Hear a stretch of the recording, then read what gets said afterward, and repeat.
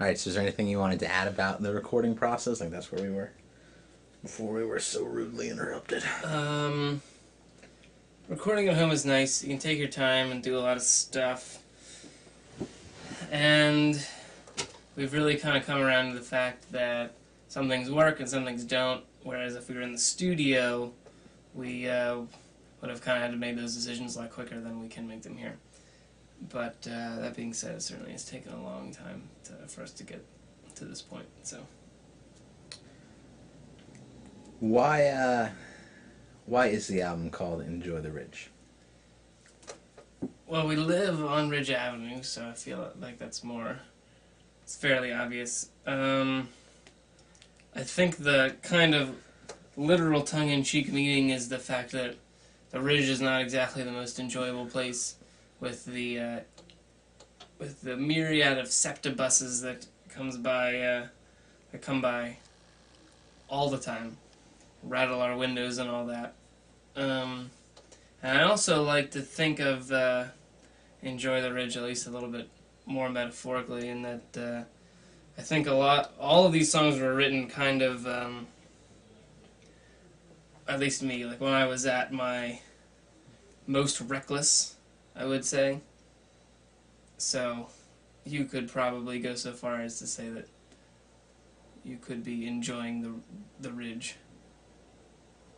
The ridge being the very edge of how far you can go before you get too far. It's very deep. I thought about it a lot.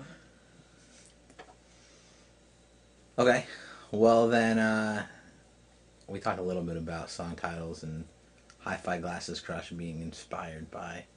Yeah, we probably skipped that. Sean told me to write that one down. Okay. So, hold on, give me 1 second, guys.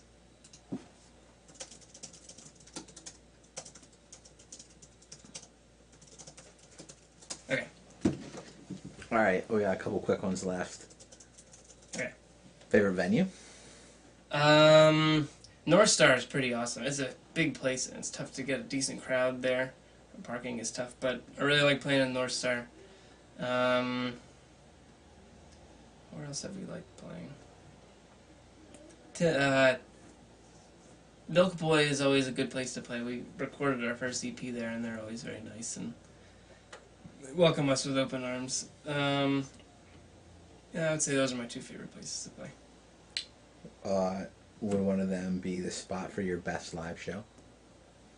Skip that question. Skip that question. Alright, last question. We'll set up a little bit of a scenario. Okay. Alright, say there's this girl. She was born deaf. Okay. She received surgery and they restored her hearing. Mm-hmm. But rather than shock her by just injecting her into a world full of sound, they slowly grew her accustomed to regular everyday sounds and language. She's gotten to the point where they think she's ready for music and they have chosen to Enjoy the Ridge. Be the first music that she hears.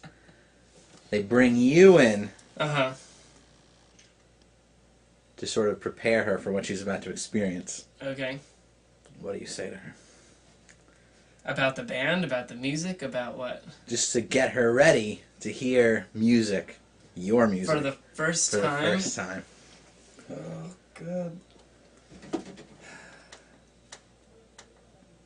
I would say... Wow. Friggin' ridiculous question here. I would say, buckle up. That's so lame. That's so stupid. That gets cut. I don't know. You'll have to ask Wafer. Okay. There'd be a certain amount of levity that she's going to experience. Yes, mostly levity. Yeah. Okay. Cool. Thanks for playing our game. Thank you.